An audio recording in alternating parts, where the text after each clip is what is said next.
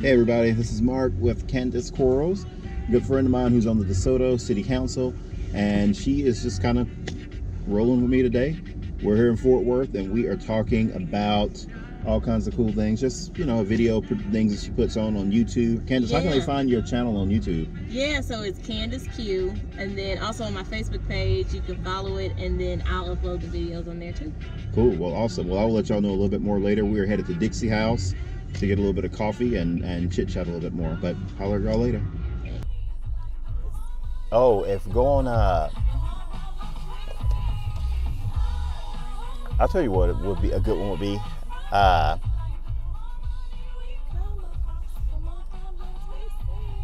I may have to like do the lyrics. What's one that a rap song that I hum along to? Biz Marquee. The vapors. Can you feel it? Nothing can save you, because this is the season for catching the vapors. And since I got time, what I'm going to do is tell you how I split out my crew. You got what I need, and you say she's just a friend, and you say he's just a friend. Oh, baby, you. Dallas. Booker T. What about, how is hard top 5? Top 5 is good. It is good? Okay. Top 5 is good. Yeah.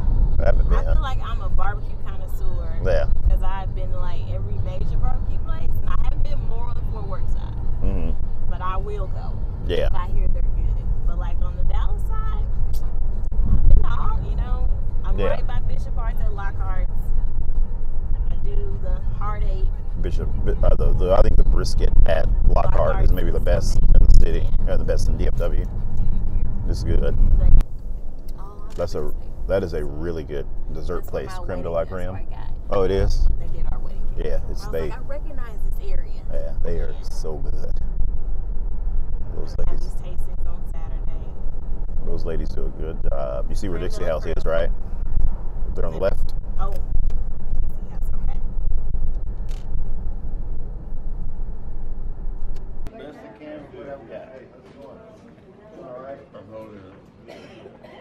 Is that a mug shot there? Everything goes. I'm doing great. Everything's going good. Yeah, everything's going fine. It's good stuff. So why is this your spot? I like. Well, first of all, we don't have that many spots in this room. Like that's a big issue for us is economic development in this part of the city. While they've added a few things here over the years west of I-35, this area like continues to kind of lose things. So the Top Golf that opened up east of downtown, that was a big deal. It was the first time anything of significance economic development wise has come out this way. We have a couple of smaller things. We have a little golf deal, a little golf school that's pretty prominent out here. But for the most part, yeah, everything is west. And so people eat, people play, people spend money. Being able to have kind of a place, people that live on this side of town, and even a lot of people that come out here to eat, like they don't even live in this world, like they live in Candid or this is their route on their way in between work or whatever, and they stop in. Sometimes get to see some locals and some people that usually don't eat. So, you know, Italy, pizza. Hey, Italy pasta pizza. You doing all right? How you doing, John? Yeah, I'm doing good. You all right, man? Yeah. Sweet Home Baptist Church. You remember coming by? Yeah. Who was that? Gina Bivens? Yeah, I was there with Gina, I guess on MLK Day. Yeah, well, that's agreement. Exactly. Yeah. So she's all. Yeah, city council. Yeah. Also our pastor, oldest pastor, daughter. Oh, that's right. Yeah, that's right. I always heard that he was a sweet home. That's right. That's right. Yeah, everything going all right? Everything goes good. That's good. God bless you, man. Yeah, that's good. How's everything in church? Real good. Can't complain. Yeah, good. Yes, sir. Good. Y'all be blessed, man. Thank you.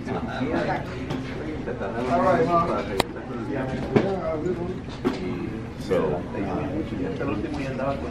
yeah. So to have something out here, we can like have breakfast, and it's really nice. Because like I said, we normally do everything west of the. Are we going to Arlington or North Richmond Hill? It's really kind of sad because it's like a really nice part of the city. We have a lake over here, but there's just been very little resource-wise that has been put over here. We have some good city council members. Gina Bibbins, that he just mentioned, Kelly Allen Gray. I love Kelly. Yeah, and they're really doing a good job to kind of change that over here. They really, in the short time they've been on council, they've worked very hard to kind of turn that around. It's hard once businesses are leaving the community to keep them and then attract them on top of that. Right. It's just really tough. I get it in most of our communities. Especially thank you. What's this? A strawberry banana cake. This looks so good. Thank you. Enjoy. Thank you so much. Okay, first question. Are you team iPhone or team Android? Definitely team iPhone. Really? Okay, what's your favorite sports team? Dallas Cowboys. Okay. What's a website that you visit that not a lot of people know about or you get a lot of information from? The website that I visit that a lot of people, I read Wall Street Journal every day. Every day? Every day. Okay. What is someone interesting that you follow on Twitter or Facebook? I like following on Twitter Michael Pollan, Facebook and Twitter Michael Pollan. Okay, who is Michael? Michael Pollan is an author that writes about food. Okay. Yeah. Just a foodie type guy. Okay. Yeah. Mm-hmm. Yeah. Good. What TV show do you make time to watch? The TV show that I make time to watch, it depends on what, now you can binge watch. So it depends on, like, at the time. Okay. The TV show that I always make time to watch is Dallas Cowboy Football. The TV show that I'm watching right now is Luke Cage. Okay. Luke Cage. Okay. So you'll be going to see Black Panther when it comes out. Definitely. Okay. Definitely. You'll be there at midnight and you purchase your ticket. You'll Probably be out there. not, but I'll watch it when it first comes out. Okay. Though, yeah. Okay. Do you have a Mac or a PC? I have an iPad. An iPad. Okay. Yes. With the keyboard, with the big screen with the keyboard. Okay. What's your favorite go-to drink at Starbucks? My favorite go-to drink at Starbucks is white chocolate mocha with no whipped. Add almond milk, decaf. Woo, that's a lot. That's a lot. What's the last thing that you Googled? The last thing that I Googled was probably what happened during the shutdown. I was trying to find out more information about the what people were saying post government shutdown. Really? Yeah. Okay. Black Lives Matter or All Lives Matter? Black Lives Matter. Tell me why that's important. Because Black Lives Matter is letting people know that Black lives are just as important as other lives. It was never about Black Lives Matter more than other lives. The people that tried to twist it like that, in my opinion, they were just looking for ways to deflect any sort of guilt that they may have had, or or what have you. But it was never about Black lives mattering more than others. And when people say that that's what Black Lives Matter means, it makes me upset. It was just trying to let people know that Black lives matter just as much as other lives, and that society doesn't somehow understand that all the time. Right. I think it was really that simple. Yeah. Yeah. And we got to keep saying it. Yeah.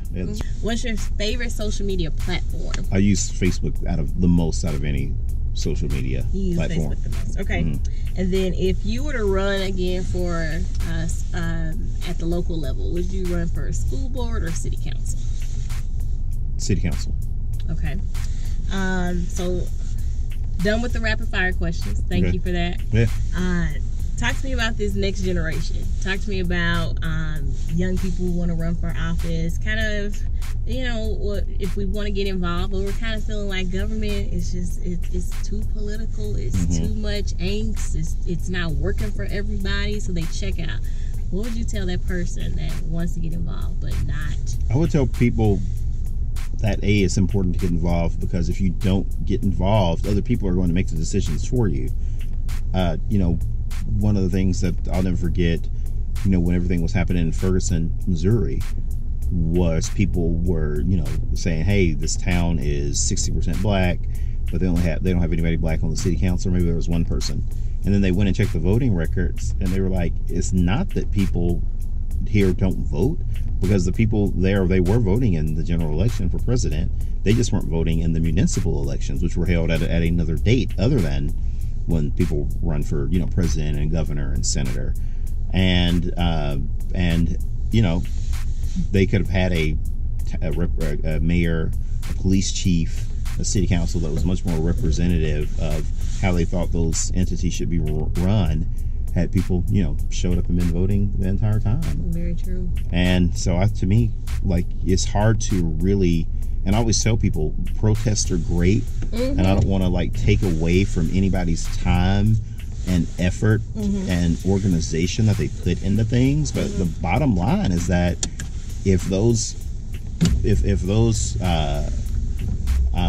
you know, rallies and you know, civil protests and demonstrations aren't followed up by voting, then it's really not going to really mean much. You know, the news, of course, they're going to come out and cover it because they like that sort of thing, because it helps them with ratings. Right. But if the news comes out and covers your rally and nobody follows up to vote, well, you're still going to keep having the same issues, and the news will have got their ratings because they got to come out and see a rally, and they got to come out and see, you know, people you know, talking and people being in a demonstration type mode, right? And so they will have gotten their ratings off of that, right? And the city council and the police department, they're going to stay the same, right? So the people that you were protesting and holding civil demonstrations, trying to raise awareness about, they're going to stay in their positions and their jobs, and nothing's going to stay the same. You know, I'm sorry, everything's going to stay the same. So nothing's going to change. Right. So, I mean, you have to follow it up with actual voting. Yeah. And I think that's the most important, you know, thing that young people can understand. You know, kind of get, like you said, it's hard to get the connection of why that's important. It's been, people have been voting for a while, right? And then some of the things aren't happening in their community, so they disengage. And then, you know, so it seems like if I vote, it'll all, you know, it'll stay the same anyway. So what's the difference? How do we still get people to feel that there is truly a connection and there is truly change happens when you vote? But trust me, most of the people I talk to in my district, if we got 4% turnout, most people who see me at the Albertsons or Kroger, they tell me something that's broken, I know that they didn't vote for me. Yeah. Just by pure numbers. Yeah. And how do I get them to feel you got to step it for them? How do I get them to feel like this is important? And you can make real change happen, but you got to get involved in the process. Yeah. And I think politicians like you, and you know, we have a responsibility to make it easy for people to feel connected to us. We have a responsibility to make government easier and work for them. Yeah, that's right. And I think a lot of people get in this, you know, and I kind of feel the same way sometimes of, hey, the people there aren't representing me because they aren't like me. Right. They didn't come from, they don't have issues like I have issues, so how could they possibly fight for me if they don't even know my plight? Right. And you get the connection there. So with this younger generation, a lot of us are, and I'm trying, I see your stuff, you're trying, you definitely are more social media engaged than most of the congressional in Texas. Yeah. And, I'd say me, Beto, and Joaquin. Joaquin does a good job on Twitter and Facebook. I don't think he's involved in any other platform. He may do Instagram. Yeah. I think that me and Beto's are probably the most personal. Yeah. You know what I mean? Like ours is very personal. Like I try to do selfies and show me like actually, you know, taking a picture with people and then a series you do with you know, where you go and work at the business. Yeah. I try to make one more. I try to make mine like very personalized, so it's not just. Are you doing those, or is someone else your intern? I do some of it. Like I do most of the Snapchatting myself because Snapchat doesn't work. Snapchat is a perfect example of a platform that just does not work unless you do it yourself. Yeah. It's just not personal. It needs to be you holding the camera and you telling the story. Very true. Every now and then I'll let my staff, I'll give them my Snapchat and let them you know, like film me from afar, just so people can like actually demonstrate and see what I'm doing. But I tell them, hey, I'm about to do this first. Yeah. You know, because it doesn't work otherwise. Do you do the Facebook stories and Instagram stories at the top, little circles? No, I don't do my own Instagram. The staff does the Instagram. And then what's so funny is that they're all millennials. They're younger than me. Yeah. And I have to actually like push them in that more personalized direction. Because they feel like you aren't elected, so you shouldn't be. Yeah. They think that it shouldn't be that personalized. They think that all the pictures should be posed. You know what I mean? And we want the real. Yeah, and I'm like, like even on mail now, no elected official should be sending out mail with posed pictures. All your pictures should be of you listening to other people, or you like, you know, actually like sitting down at a table with other people, or something like that. What's posed pictures? They like standing at a podium or something? No, just like the pictures at like a photo shoot. Yeah, when the photographer comes around at the banquet and he's like, okay, y'all all stand together real quick, take your name tags off, and everybody stand together like lined up. Like you should never put those on anything that you mail out ever. Right. You should never do that. All of your pictures should be like those. When I was talking with those guys at Dixie House, when I was talking with the waitress, like all your photos should be of you, just like normally interacting. Just different things I picked up from political consultants over the years. Okay. Yeah. And the other thing too, and this is very hard for baby boomers, and even some Gen X. Even some Gen X, like if you're a older Gen X and you grew up in especially Black Gen X, and you grew up in the church and different things like that, you should not take pictures and send them out to people in the district with you wearing a tie and a jacket. Maybe just a jacket with no tie, but not with a tie on. You should not do it. Okay. You absolutely should not do it. It makes you look out of touch. You know, we still have members, I'm not kidding you, that will show them shopping at the grocery store with their tie on. That's not how, no one thinks that people shop at the grocery store with their tie on. Right. You know what I mean? That's not happening. No, it's not. Like, that's not how you go shopping. So why are you going to send out a picture of you at the grocery store interacting with constituents with a jacket and tie on? Right. Because nobody really is going to believe that you... And that's what social media is authentic. Yeah. Right? It's meant to be real, and you know, we got post pictures and websites for all the other stuff. Yeah. But your social media is supposed to be about you and, you know, regular people things. And it's so funny too, because I'm like definitely one of the elected officials that are like always like, hey, don't take any post pictures of me. My staff, they'll still do it. Like, don't take any post pictures of me.